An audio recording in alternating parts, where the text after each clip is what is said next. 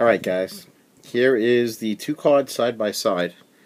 The Titan is a little wider and it looks like it's a little longer, so it's definitely a little bigger card than the 780.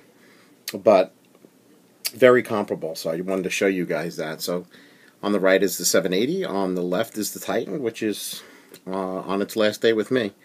So I just wanted to show you guys that. And that's really it. I'll show you what it looks like in the case in a few minutes. What's up, guys? Well, in the case, it looks just like the Titan. It's amazing. Same looking card, same design. Little smaller and stuff, but just wanted to let you show you what it looks like in the case. Alright, well, that's it. So we do now have the 780. It'll be my card I'm going to keep. And soon I'll have a second 780. What's up, guys? Just want to show you a GPU Z, the 780. Alright, I'll have some videos up soon. What's up, guys? Sloppy Whip, Blowback.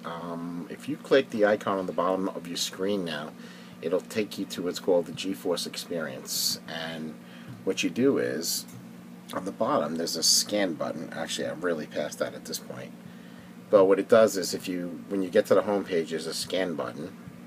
And what it does is it picks up the games that you have, and what it does is it shows you the current configuration and optimal configuration. So it'll automatically let you know what they think is the best thing for you, considering the card you have.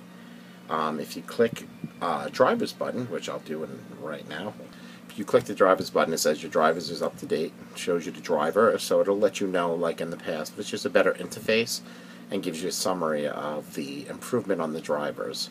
There's my rig and my preferences too. On the right you see check for updates. Last check is 524.